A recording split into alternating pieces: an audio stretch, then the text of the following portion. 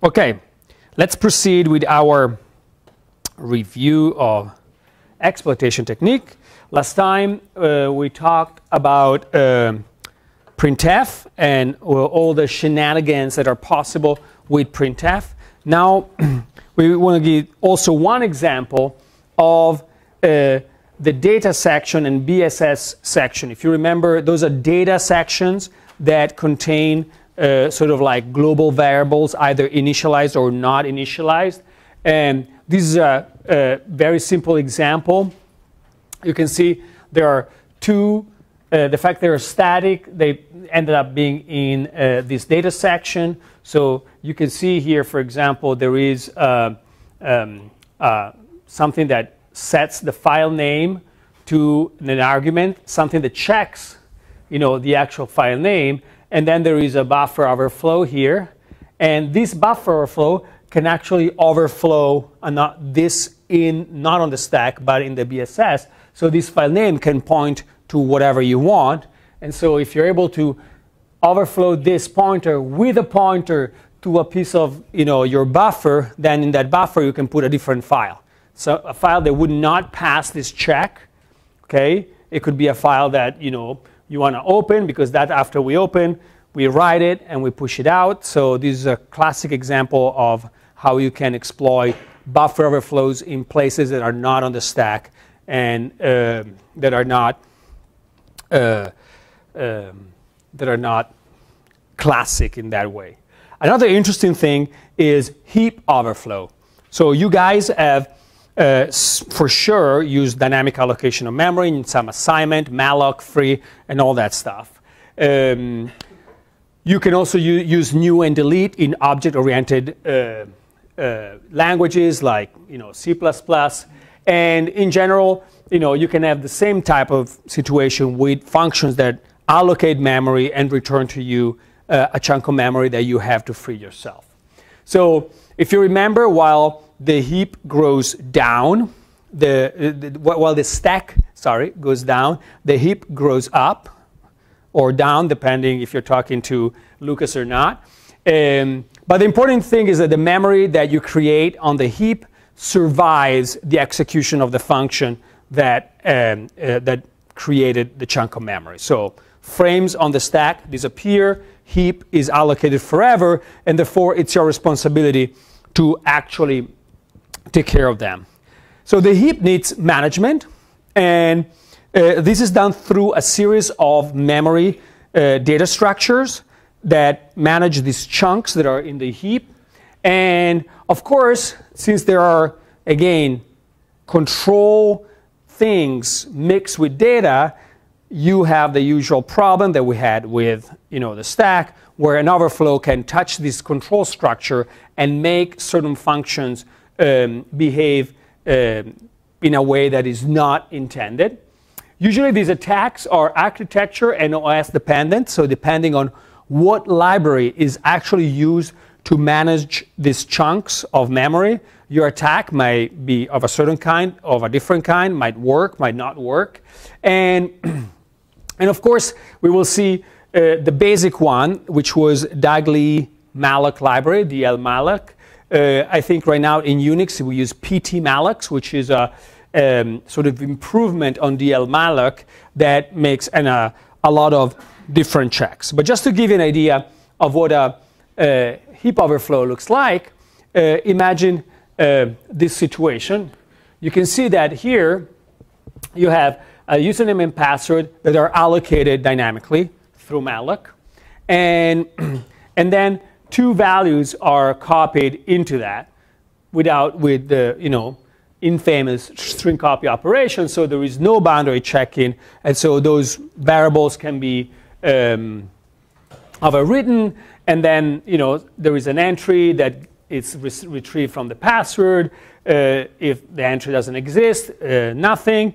If the entry is doesn't have the password, there is some checks if the password starts with $1 to see if there is an MD5 password. Otherwise, prints, checks the username and password, and then frees everything. Okay, very simple program.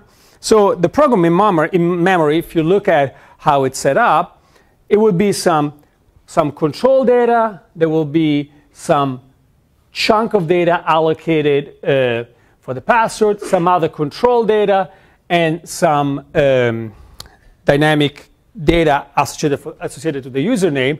So you can see that if you say, oh, test that username Vigna has password foo, everything works correctly, and you say, okay, that's wrong.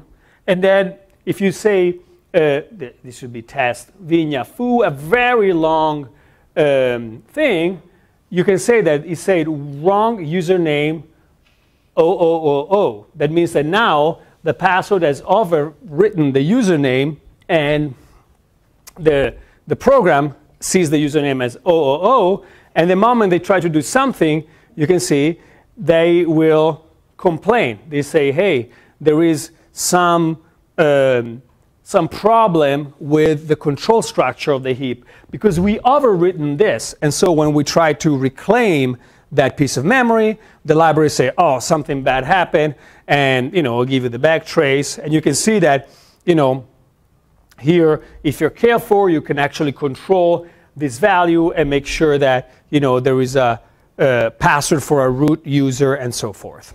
So this is an example. It's not a real exploitation, meaning we don't get to execute any code. In order to do that, we have to do a little bit of detailed analysis on how these chunks are actually managed. And we will see chunk management, bin management, memory allocation, deallocation, and list handling. And there is a caveat that this is an oversimplified view of the heap. The heap actually is a pretty complicated management piece. For example, there are different treatment for small chunks that usually are managed with special bins called fast bins. And then there is, whenever you do a chunk and you divide it in two parts, you use the most recent part to, for the next allocation. But we're going to try to simplify a little bit. The memory layout is fundamentally this. It's a linear set of chunks, okay? Some of them are used and some of them are free. So each chunk has a control part and a data part, and they're one after another, okay?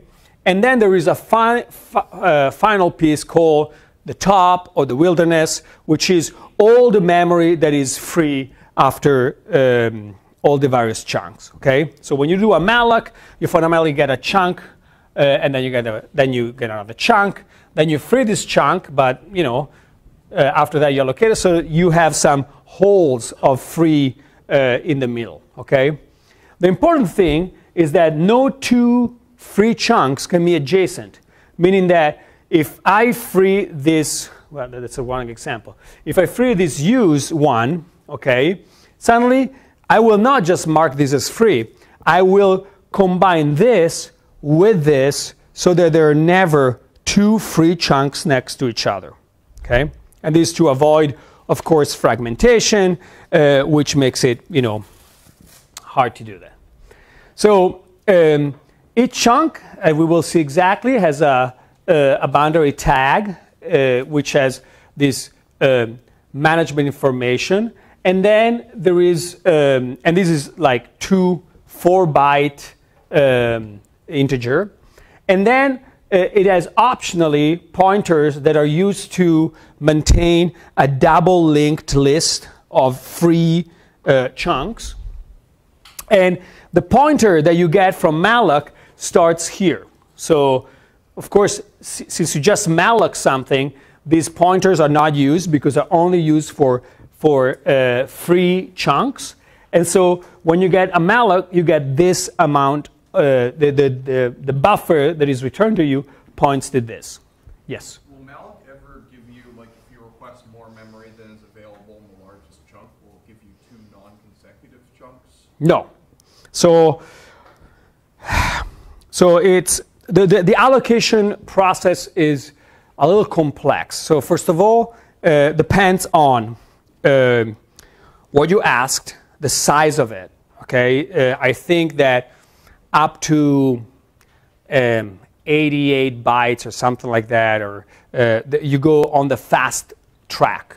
Then up to 128K, you get one of the chunks on the linked list, and above that, they're going to do a specific memory allocation just for you. If you ask for, half a megabyte of data, it's not probably going to be a chunk from the heap in the regular fashion, but they're going to mmap, memory map a new chunk just for that.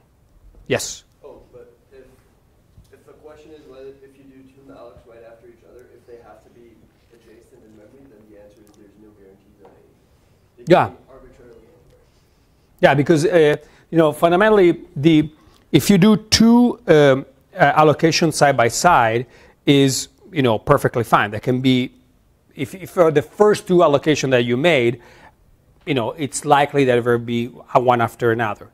But if this happened after the program has been executing for a while, of course, they will just see the best fit. They will find the best chunk that is available for you and will give it to you. So more graphically, this is an example. If a chunk is allocated, okay, you can see, first of all, well, you have the chunk size in bytes, and this is used for user data, okay, and you can even use, in some case, the byte of the next chunk, these 4 bytes, because if there is a free chunk, the previous chunk size is unused. If a chunk is allocated, the first 4 byte tell the size of the previous chunk. If a chunk is free, this is unused and can be used for user data. And these 2 pointers are actually used to point forward and backward to the next chunk in the list. Okay, and of course you have the size of the previous chunk in bytes because it's the next chunk. So, as I say, the previous side fill is only used when the previous chunk is free. And it tells you the second chunk, the chunk above me is free, and this is the size of it. And if it's necessary, it can be used to hold data from the previous chunk if the previous chunk is actually occupied. And then you have the size field that tells you the chunk size in bytes, which is expressed as a multiple of 8 to allow for better alignment of memory. Being a multiple of 8, that means that the last 3 bits are always zeros, okay? And therefore, the last 3 bits are actually used for bits. In the original DL malloc, 2 were used. One will say if the previous chunk is in use, so it's not free, then this flag is set. And the other one is if it's memory mapped, okay? But the chunk size is obviously the amount of memory that you request plus the bytes needed for the overhead minus the 4 bytes that is the previous size of the next chunk. Of course, there is nothing that guarantees that you get exactly a chunk of the size you request. You ask for some memory, and the system does its best to give you at least that memory. Could give you a little more if it's the right amount. So you can see here that you have 3 chunks, A, B, and C. And for example, this in the middle is free. That means that the chunk before and after cannot be free, because remember, there cannot be 2 free chunks next to each other. Otherwise, they would be put together. So let's look. In this case, we have this tells you what is the size of this chunk. Okay. So since this is free, the size of this chunk is told by the first integer in the following chunk. I know this is sometimes very confusing. And this is the size of this chunk, right? In this case, we have this size, and it says, see, the previous one is in use, so we know that this is occupied. While in this case, the previous one is not in use, so we know it's free. And in this case, we have the size of this, and maybe in this case, the previous chunk was used, and everything else, makes sense. you can see that the chunk pointer, so what the heap thinks in terms of chunks starts here. But of course, what you think in terms of the chunk starts here. This is your control data that you use to keep track of your data. When you do a malloc, even though this gets allocated to you, the pointer that is returned to you is only to this. Otherwise, you could mess, with the. You will have to remember that there are those first two 32-bit values that you have to skip, quote unquote. Otherwise, if you start messing with this, as we will see, you can have all sorts of problems. Okay, so memory is done keeping track in different bins. These bins fundamentally have ranges of sizes and are ordered by size. So, this is the bin, and you can see they're, in decreasing size. So fundamentally, we will see this is used to find the right bin. These are free chunks, okay, that during execution you fragmented memory, so these chunks are kept in a list, so that when you say, I need some memory, there is a process that will go into this. Oh, you want 1,500? I have the perfect chunk for you. Here it is, the chunk. All right? So when you do memory allocation, you scan the bin, okay, starting backwards. If you find exactly the correct size, you return. If you don't find it, the most recent remainder of a split is used. A split is when there is no way to satisfy your request, so an existing bit chunk is, divided. The remainder has a special place in the heap, and it will be used first. Okay, and others, bins are carded in increasing order until they find something, and if they find one that is too big, they will split it so they don't waste too much memory. And you have to understand that here the trade-off is between fragmentation, ended up with a lot of little chunks that you don't need, and speed of access in finding the chunk that is best for you. Of course, an interesting part, at least for us, is memory deallocation. So when a piece of memory has to be freed, the first thing you have to see is this next to the wilderness, so whatever is unused? If that's the case, you want to make sure that it's coalesced with that. Also, if this is freed and around it there are other free chunks, you want to make sure that you coalesce them together so that you reduce fragmentation. And that's this consolidation of chunks, of course, implies adjusting the pointers that put together all the different chunk, and then we have to insert the new big chunk in a bin. Interesting, there are macros to do this removing of chunks from list and inserting chunks in list.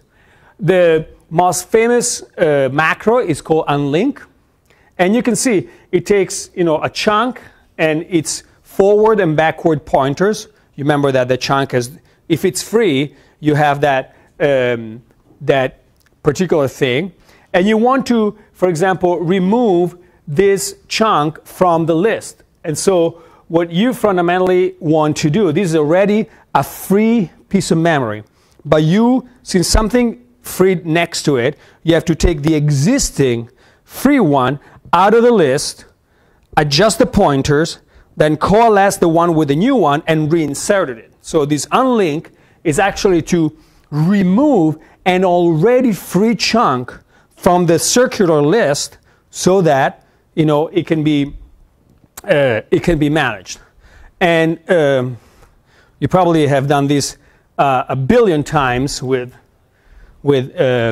list, but fundamentally you can see that this has something that goes like this, something that goes like this. So this is what we're thinking. This guy has something that goes like this, and this guy has something that goes like this, right? So this is the FD, and this is the BK, forward pointer and backward pointer. And here, it's just setting initially, backward and forward to the value that are stored into this. And then you say the forward, the thing forward pointed, the chunk that is pointed forward, we want to set its backward link to the current backward. So fundamentally, you go forward and say, oh, you're now pointing at me. Well, I want you to point to my back instead and forget about me. That's what this does, okay? And then the backward forward also has to be removed and has to point to the forward. By doing this, you can see, apart from fundamentally, I adjusted this pointer and this pointer so that this chunk is out of the circular list. As simple as that. You've done it. You've done double link circular list, maybe not yesterday, but it's nothing more than that. Also, there is a front link macro that is responsible for inserting chunks in a particular bin. The front link macro is a little more it's more like finding the particular bin, finding the position in the bin, going through the link until you find the right size because you want to insert these new chunks in the order by size. But fundamentally, you can see here is just the dual of this. You're just putting the chunk that you just coalesced into the right position. Okay? So these are the two macro to unlink something and putting something in the thing. It's not as important as the unlink macro, because the cool thing of the unlink macro is fundamentally this point. Okay? So you can see that here you're taking something, I'm pointing forward, okay? Where is the back link that I'm adjusting? So this chunk will have the first 8 bytes, the first 8 bytes, the two 4-byte integers, and then has the front link and the back link. So 12 byte under, there is this back link that I'm adjusting to the value that is BK, which is the value here. Okay?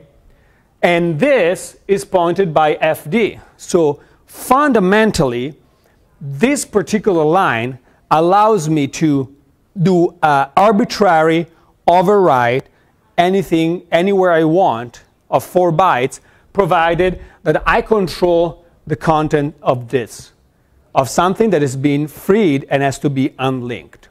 So the trick in a heap overflow is to give to the malloc, to the library that manages the heap a chunk that you constructed. Think in terms, it's like tricking the return address by modifying the EBP, the frame pointer. Fundamentally, you give a chunk and you say, hey, this chunk is regular, unlink it like any other chunk. And you say, okay, I'll take your forward pointer, I'll go 12 bytes down, and I'll set this value to your backward pointers, exactly this line. But that means that if you control BK and you control FD, which are the two pointers in this chunk, you can set any value to any value. So if you have a function pointer, you override it. You have GOT, you override it. You put your shellcode in memory somewhere, you jump to it. Okay? If you want to be super fancy, you can even have, your shellcode here. Of course, you have to be pretty careful because the various macros will mess with your content, so it might not be super easy. So an exploit of this kind of a heap overflow fundamentally is an exploit that causes the overflow exactly as we saw it before, but actually create additional chunks. And since I see eyes glazing, we will show this the moment you come back in 10 minutes. All right, so the basic idea here is that when we overflow a chunk, okay, we're going to create two fake chunks in the following one, okay? One that is free and one that is allocated. So when the original chunk is freed, will be merged with the next one because it's free as well. And so unlink, oh, now, sure I'm going to get. And so the unlink macro will be called on W to move it away. But since we control W, we're in good shape. We can do whatever we want. So this is how the situation is before the overflow and after the overflow. So we have two chunks that are both in use. Okay. When we overflow the first, we fundamentally create this fake chunk W, and you can see that these first 4 bytes we don't care. Fundamentally, we say that we have to put the right size, say that the previous one is in use, and then we have to create a chunk Z in addition to W, because it's in the chunk Z that I can say the previous in use is equal to 0, saying, hey, the previous size, so the previous size, this chunk is actually free. But it's a lie. We just created that data through our overflow. Okay? This chunk, for in terms of the management, nothing has changed. We just create this absolutely fake chunk, and we create also this fake chunk so that we can use this information to tell that this chunk is free. Okay? And then when free is called on the original one, X, the one that we overflown, it will go down and say, free is called. So when you do this, you say, okay, I have to find out if this guy is actually, if the following chunk is free. So I go with size, I get here. I go with size, I go here. I check if the previous in use. Oh my God, this is actually free as well. Then I have to unlink W, passing to the macro, the forward and back pointer here. But all this is under our control. And so now we have that whatever we go plus 12 is going to be set to this value, and also this as a side effect. But at this point, we have a complete override. So this is fundamentally how this kind of overflow is performed. There are other attacks that are carried out on the heap. One of the least known, but actually pretty interesting, is a double free. So you can have a similar problem when you have something that is first allocated, then freed, and then because there is, a mistake in the logic of the program, that pointer gets freed again. So in the meanwhile, if you create an allocation and you can write in that buffer whatever you want, the second free would do exactly the same that we just saw.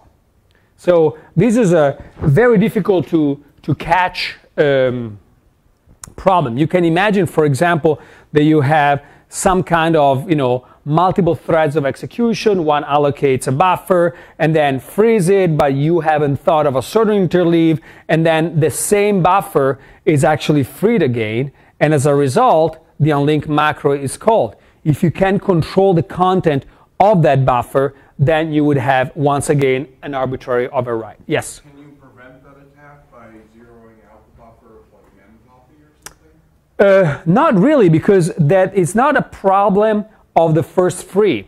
The problem is that imagine that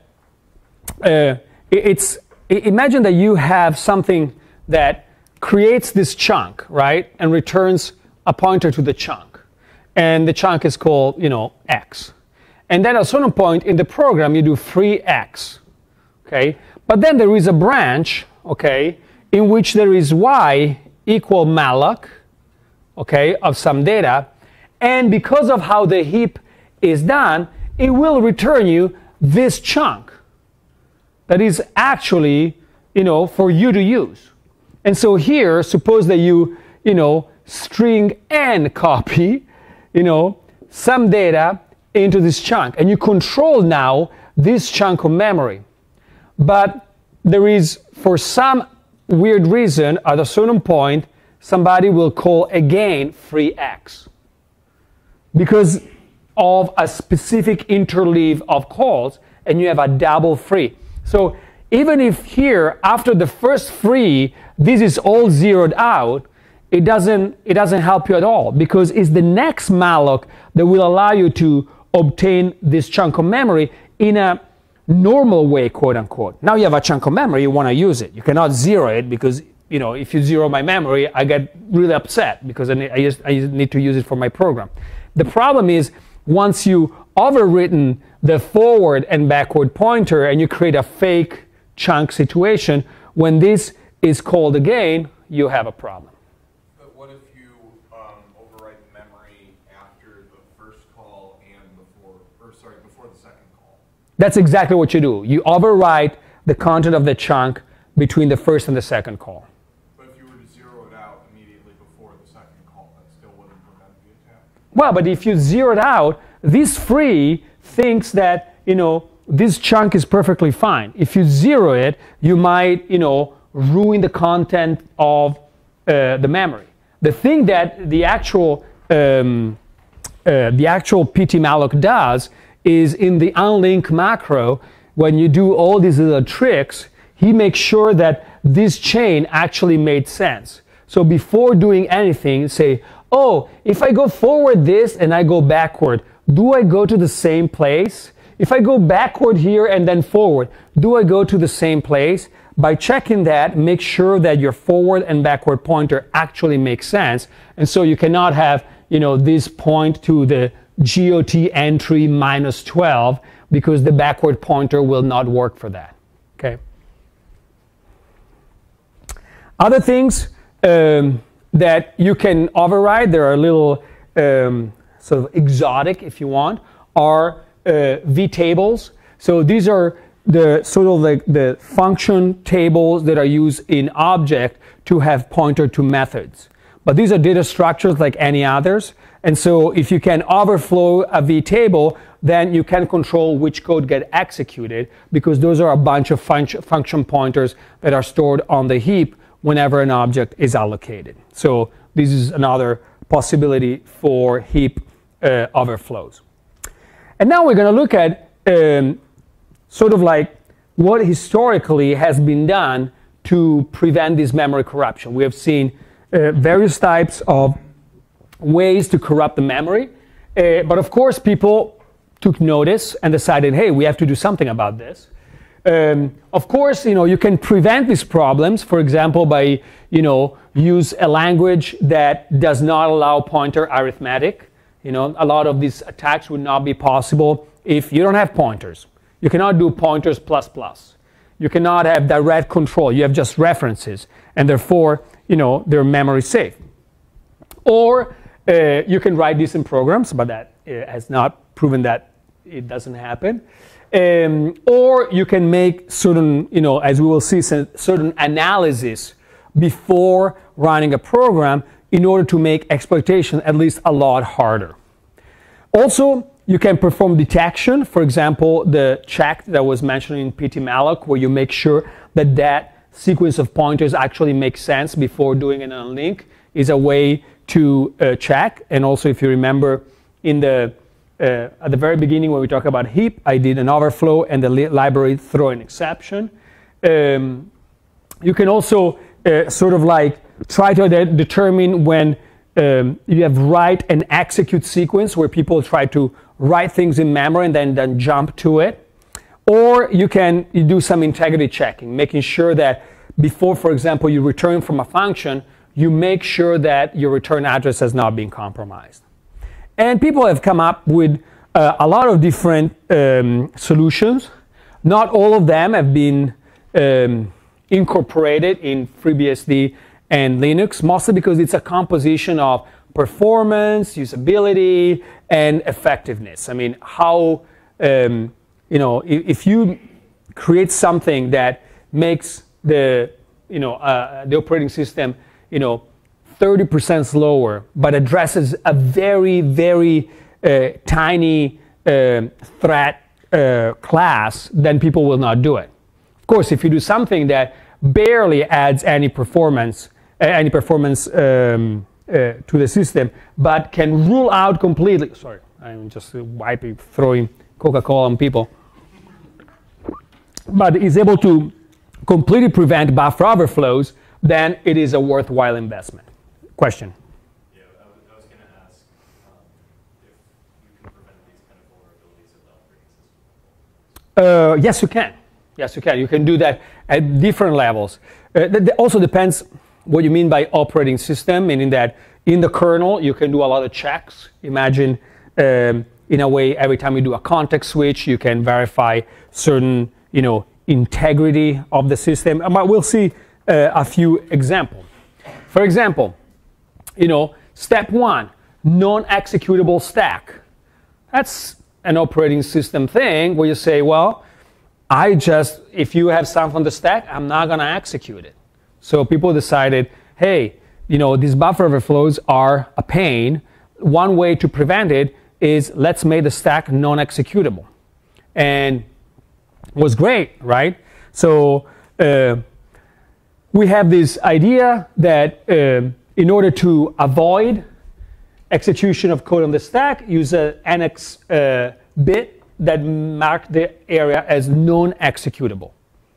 So somebody say, hey, initially they had to do patches, but then they took advantage of, the hardware, and the most sort of general way is this idea that you will never have something that is writable and executable at the same time. It's called write XOR X.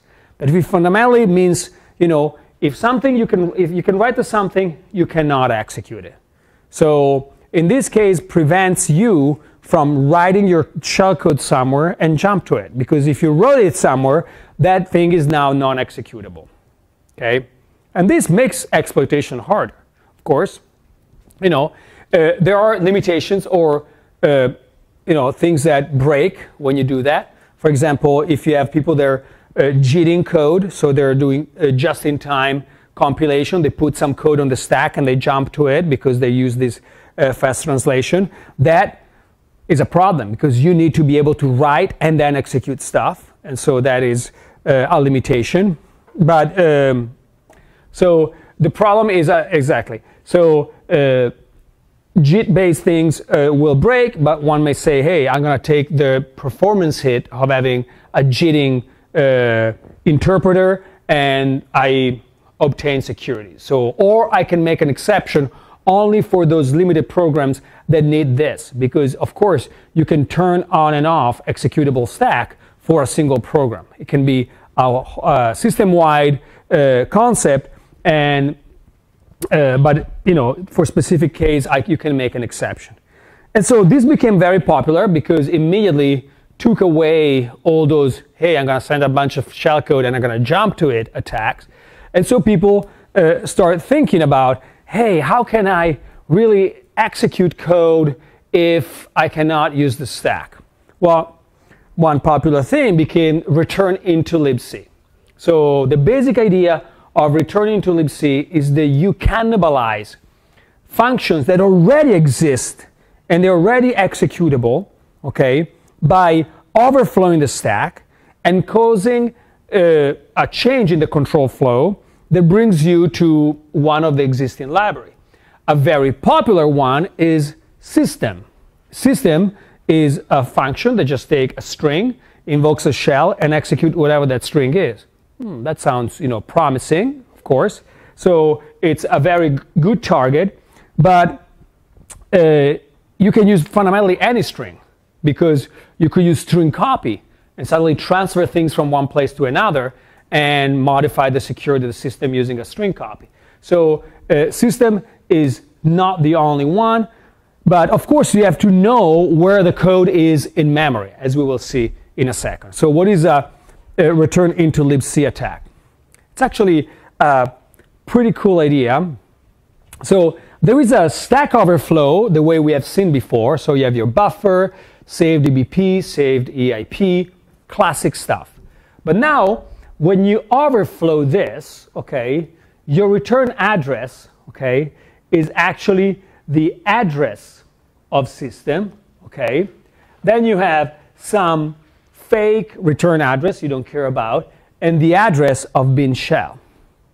So think about it. When this function returns, it will do the, move ESP EBP, pop EBP, and then we'll do a ret. The ret will just use this. We will pop this EBP that is garbage. We'll do a ret and go to system.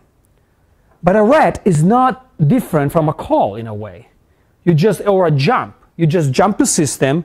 System code wakes up and say, oh, well, I expect my parameters to be up in the stack. Let me go above the return address. We don't care. And here is, oh, you asked me to execute bin shell. Here I am. I will execute a shell for you, and everybody's happy. Okay? So you can see that fundamentally, a return into libc is just calling a function using a ret. So you return into libc. And the function that gets called, you jump to it. The function is like, whatever, you just call me. I'm just going to, I know you call me from this IP address, which I'm going to ignore. I'm just going to go one up and look for my parameter that you put there because you overflow this whole thing. Okay? And by doing this, you see that you don't execute anything on the stack. Now your stack is non-executable. So normally you would have put your nopslad and your shellcode here, but this you cannot execute anymore. So now you're just using this trick to return into libc and execute bin shell or whatever command you want by invoking system. So now you might ask, oh yeah, that's great, but you know what? This guy just, momentarily dropped privilege. Can I invoke multiple function with this method? Of course, you can invoke multiple functions by doing more of the same. So this is your overflow. Now you have your garbage. Now you want to first execute setOID.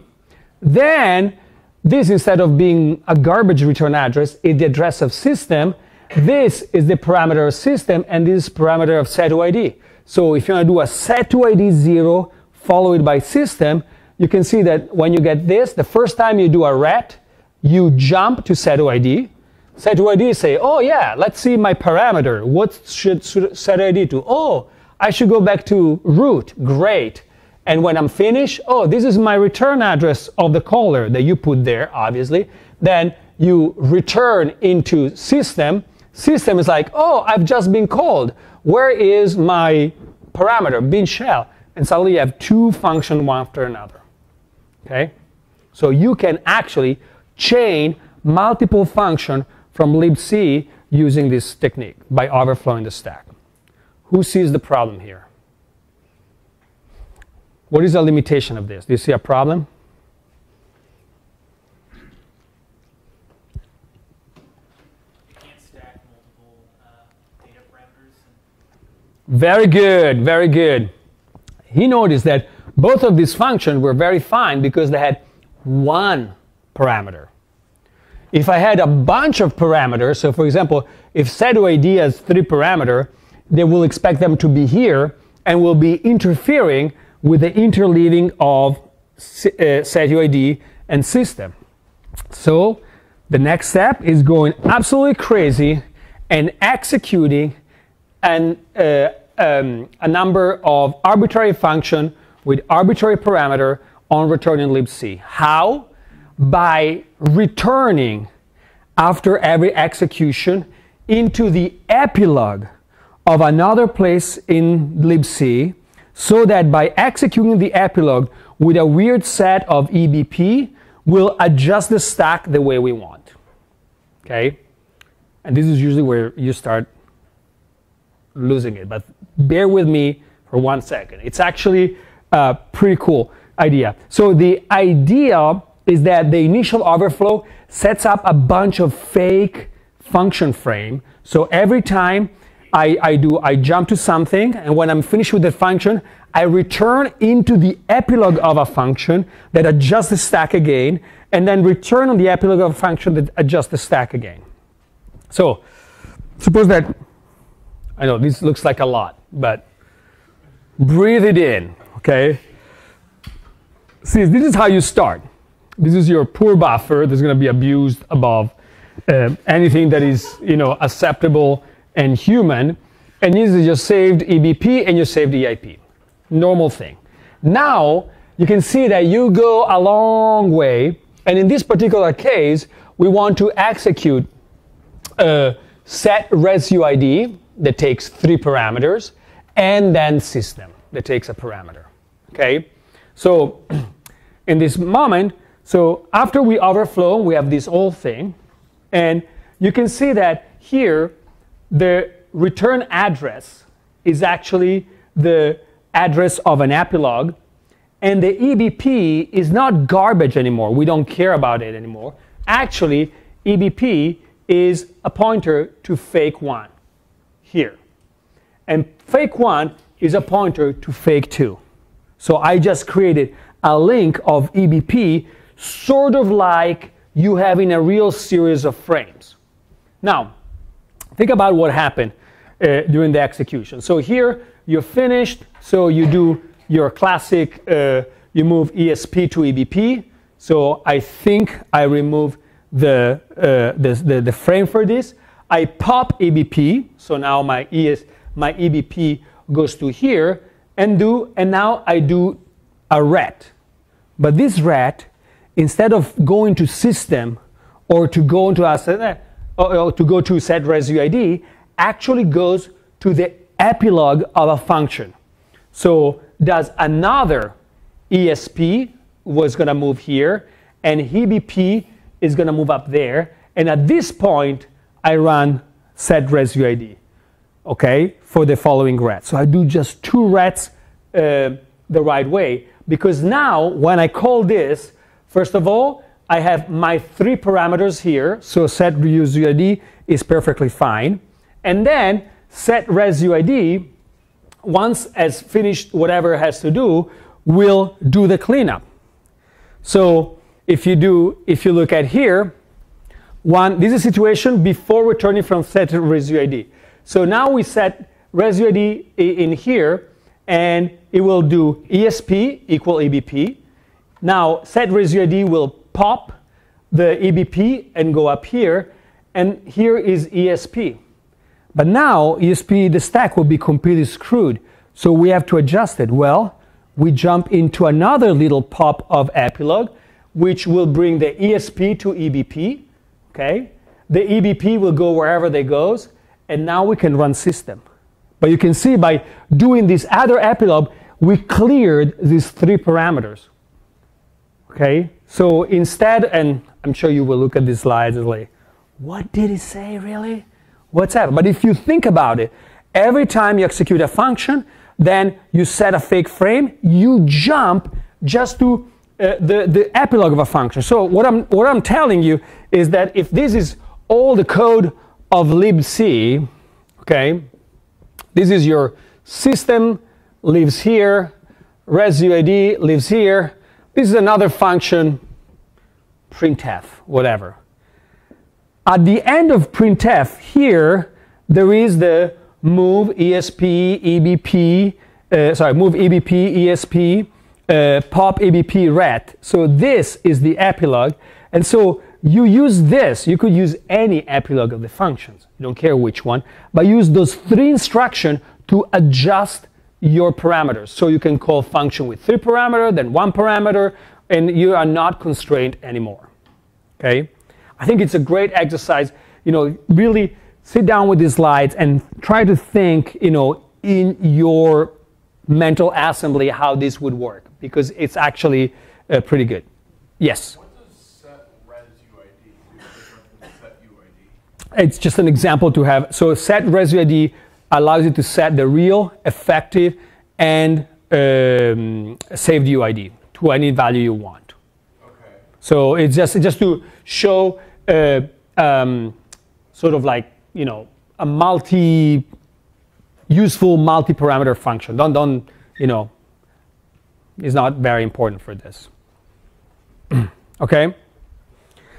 So this is great because now we can execute any sequence of library functions that we want, and we don't have to execute anything on the stack. So at a certain point, people say, wait a second, what if we actually generalize this to what we call return-oriented programming? So we don't want just to execute functions, but you remember how we execute that epilogue at the end to adjust the frame the way we want it?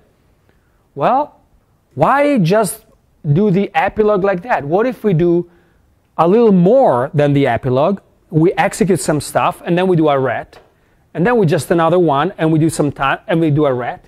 So what if we could, get chunks around, and if they finish with a ret, we will always regain control, because we will have a stack full of these return addresses that we jump to, and then they will ret. That means that we're going to take another thing on the stack and jump to it, another ret, another thing on this chunk, and so we know where to jump. We always guaranteed that we will get control back to the address on the stack that will be popped and jumped to.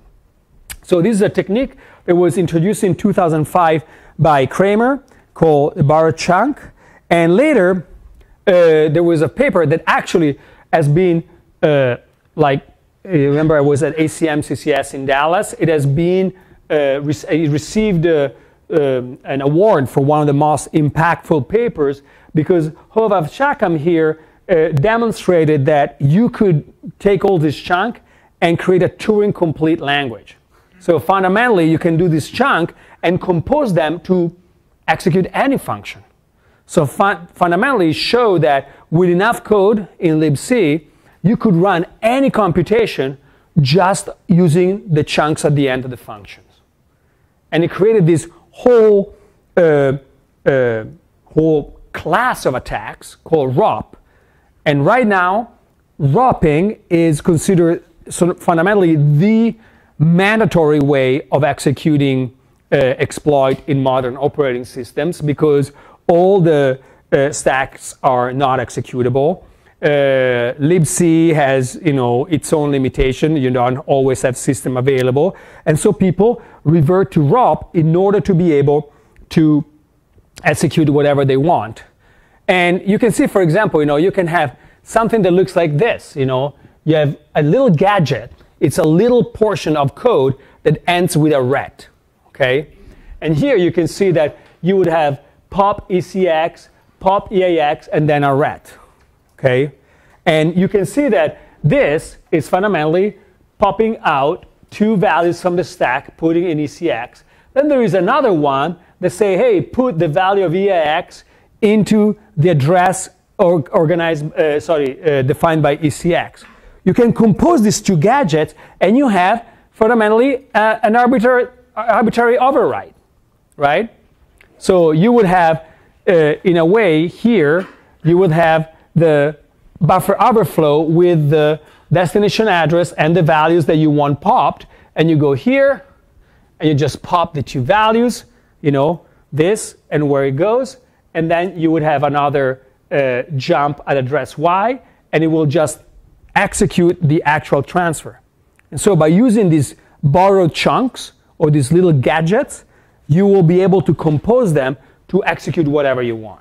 And in fact, a lot of these advanced exploitation frameworks are things that say, okay, this is my binary. Find all the gadgets.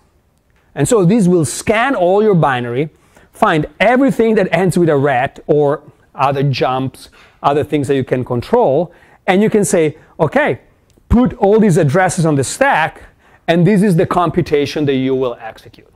And the computation is a shellcode. It could be open a socket to this particular location, download some, some data, save it to a file, call system, whatever you want.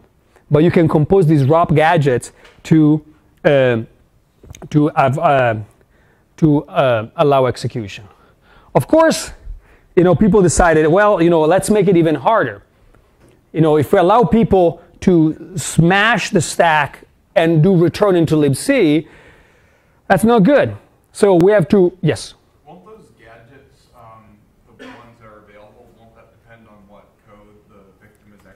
Absolutely.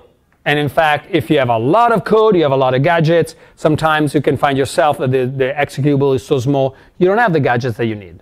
And then you're out of luck. How would you know ahead of time what gadgets will be available? Because the executable is something that most of the time you have. If you're completely blind about the execution, so think about your homework. You have to execute.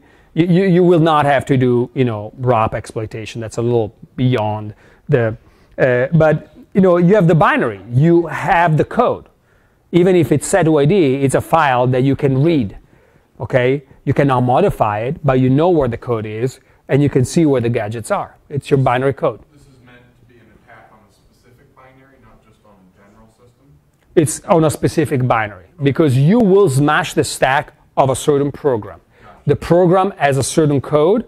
That's the code that is at your disposal in order to find out the available gadgets. So for the code links libc or OpenSSL, some big library, your chances of having gadgets is important. But there has been a lot of research in combating gadgets. I mean, people came up with all sorts of different things so that a library will never have gadgets that can be used in an attack. So this ROP exploitation has been, even for the research community, a very important sort of object of research. Another classic paper that came almost 20 years ago is stack guard, which is a technique that is deceivingly simple. The basic idea is like, we want to prevent this stack smashing attack. How do we do it? Well, we put between the stack we add another value so that if you overwrite the return address, you also have to overwrite this value. And before returning, I'm going to say, is my value being messed with? And if that's the case, you segfault. Okay?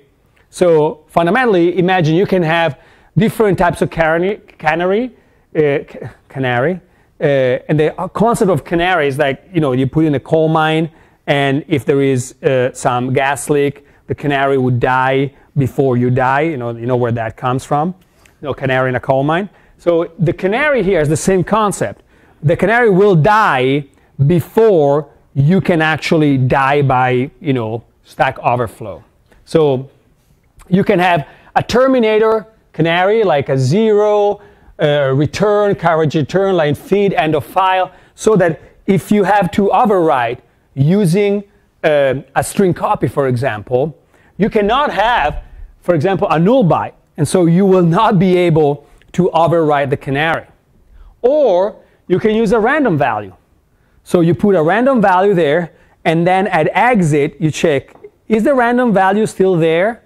Because you don't know what the random value is. So if you overwrite it, you will overwrite with another random value, and it's a 32-bit value, or even bigger. And so guessing it becomes really hard. Of course, this comes at a cost. Every time you exit, you're returning from a function, you have to check that that value is still valid. And also, you can also use a random value XORed with the intended return address. So if you have something that is able, because you have a, if you have a sort of arbitrary override and you're able to bypass the canary, okay, you can do also a check that say, hey, is the random value consistent with the return address that was there when we had to return? Okay, and this, of course, requires that you recompile everything, because you have to add your return from a function call is not the normal return from function call anymore, but it's something that has to check for the canary before doing the ret. So, and so this introduces overhead. If you think about it, I see maybe we're on the late side, but I know this stuff is, but this is particularly, I like it because it's particularly simple. If you think about it, so this is your stack, right? And see, here you have, your EBP, you have your EIP that has been saved, and here you put your canary, and this is your normal, stack here. So you can see in most of the overflow, you go like this. And so, before you can override this or this, you have to override this. So the terminator canary is something to say, if you're using string copy for this, okay, you will have to have you have to reproduce the canary, so you have to put 0, 0, 0D, 0A, F, F.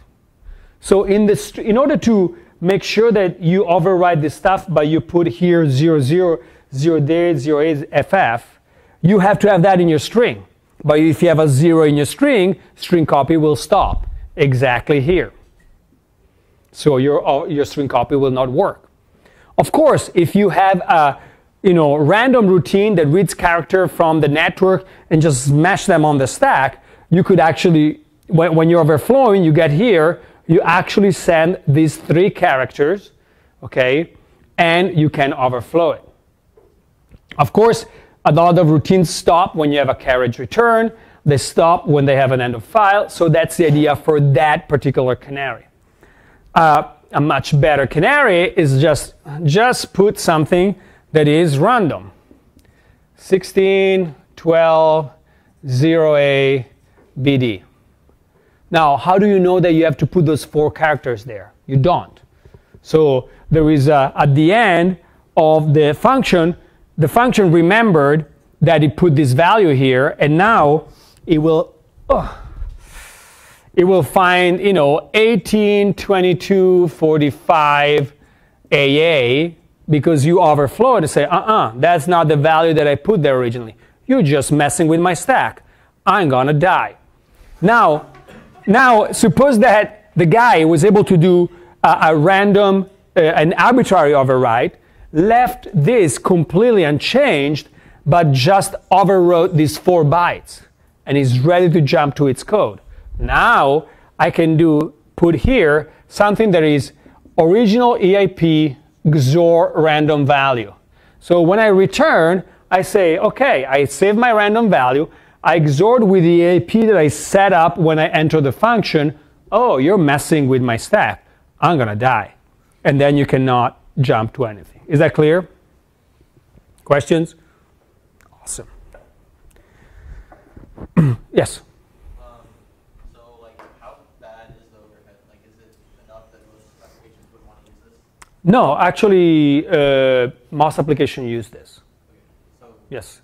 Yes. Okay. So, if I compile something with GCC, is there a flag I can set? Yes, absolutely. I think it's actually the default flag. Yes. Where is this random value stored? Is that something that... In a parallel stack. You have to keep a data structure where you save these stacks. Yes. Is it really done with a random value? Because you can have deterministic builds with a random value, right? Deterministic builds. Yeah, meaning that so if that value is known because I have the binary, so all the binaries in the world have the same random values. No, why the random values generated at runtime? It comes from thread local storage where it gets put by the operating system. Thread local storage where it gets put by the operating system. The operating system generates this random. When you make the call to the function, okay, I generate a random number at that time and I put it here, and I save it in the the per process information. So it doesn't matter. It's not static in the file. Yes. So this sort of attack, or I guess this defense against this sort of attack, wouldn't really be needed if you had something like Java or Rust or something. Right? Yeah, in Java you cannot smash the stack. Then how come those languages aren't used for more operating systems programming? Because they're not fast enough, oftentimes. Sometimes if you look at a lot of graphic processing, things that require almost real-time access, they want something that is A, fast, and B, predictable. There are various problems. Python is slower than C, Right. but it's so much easier to write, and that doesn't have a lot of problems. So for certain things, Python is perfect. But if you want to do, graphic card driver, you're going to write in C and C++. You're not going to write it in Java. And are there any extensions that could be added to C++ to perform bounds checking? There are extensions that would perform bound checking, but those add a lot of overhead. Okay.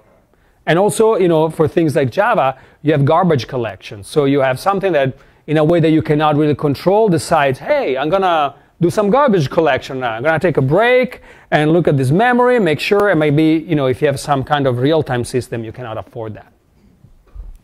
So in Linux, you can actually stack with GCC. You can do stack protector using GCC options.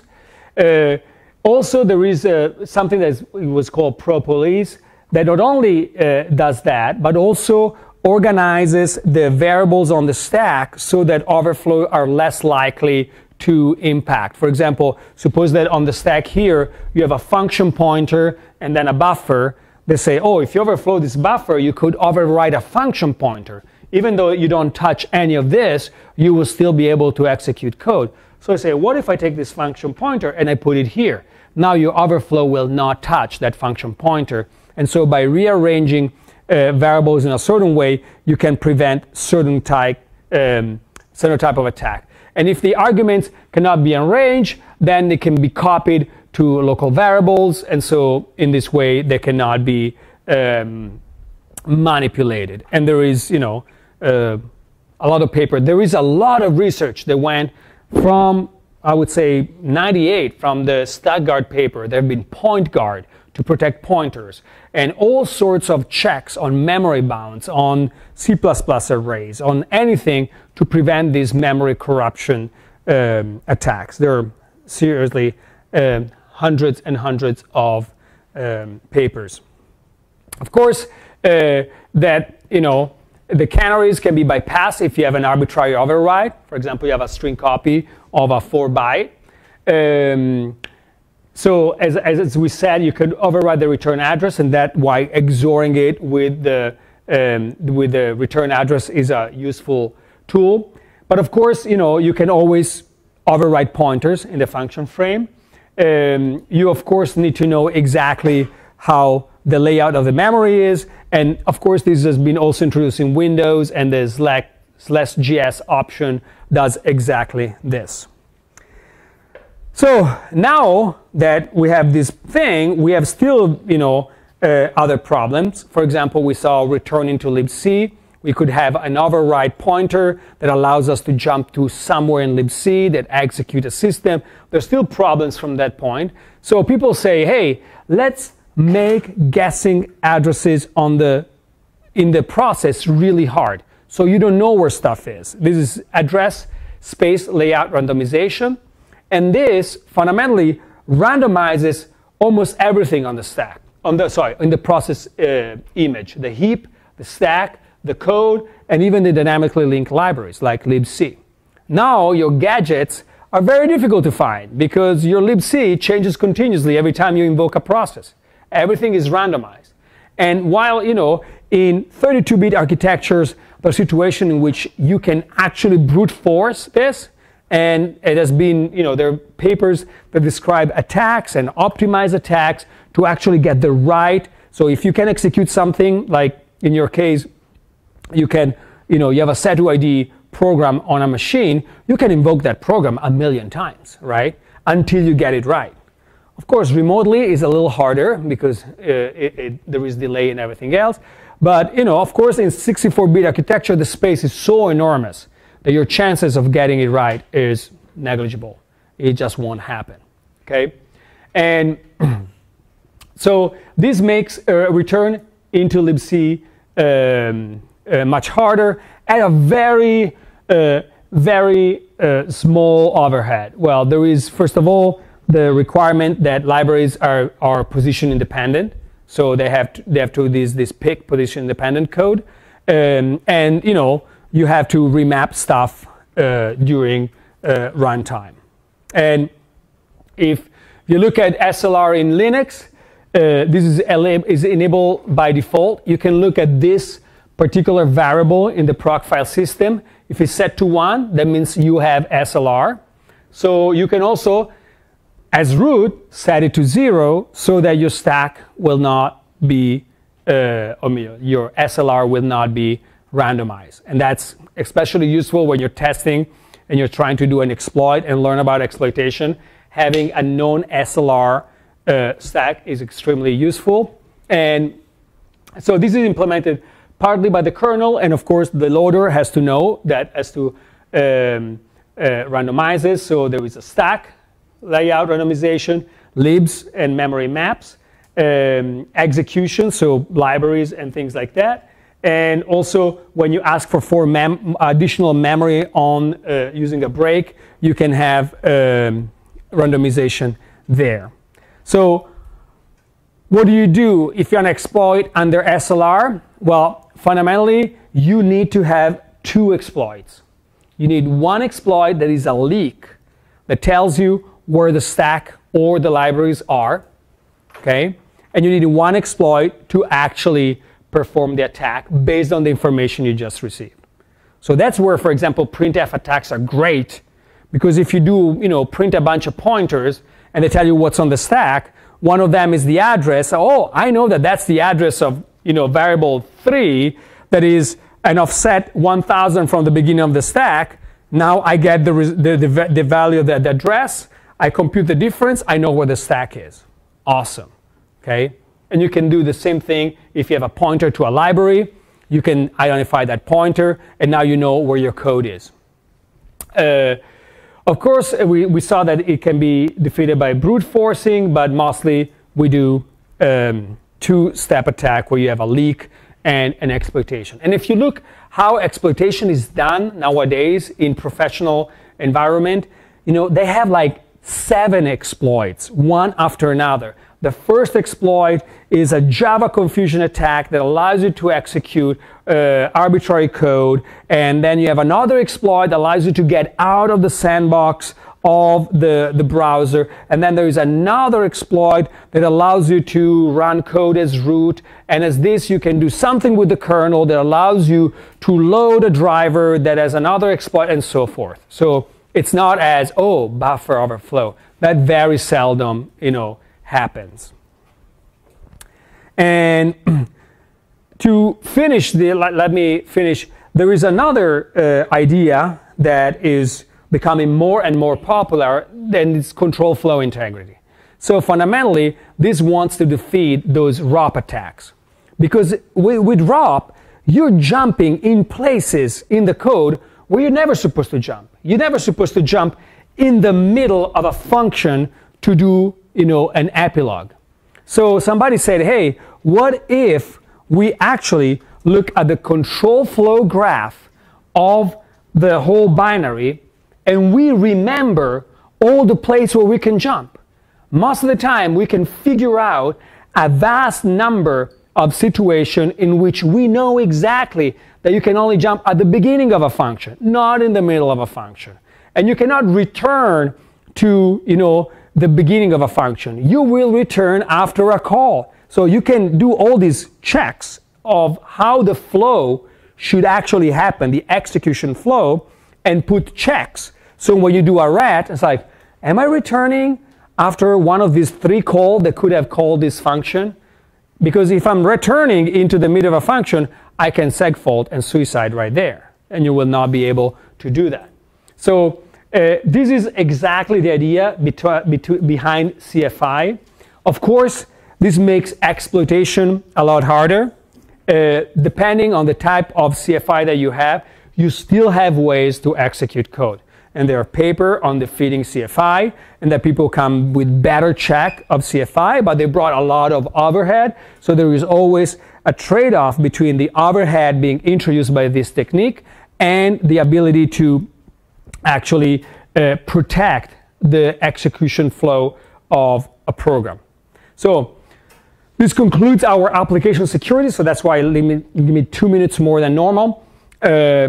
Remember, applications are broken by providing unexpected input from the network, from the environment, from the parameters. It doesn't matter. And understanding how data flows into your application and how to sanitize to prevent people from doing bad things to your stack or your heap is very important. Using good coding practices, safe languages if you can really reduce the ability of people to exploit your code. And of course, even though we have been talking a lot about memory corruption, buffer overflow, heap overflow, there is still a lot to say about application logic attacks. So things that, very difficult to model because they are actually problems in the logic of your application, not just on the stack, on the heap. And with this, I want to finish. This is the GCC command line that today you have to put in order to have an easily exploitable binary. Okay? If you compile normally, if you have to say, okay, don't omit the freight pointer, don't use position-independent code, make sure that the stack boundary is 2, otherwise, for example, you cannot off-by-1 vulnerabilities on the EBP. Don't, put a bunch of 45 stuff, no PIE, no format string vulnerability checking, no format string vulnerability security add-ons. Do not put a stack protector.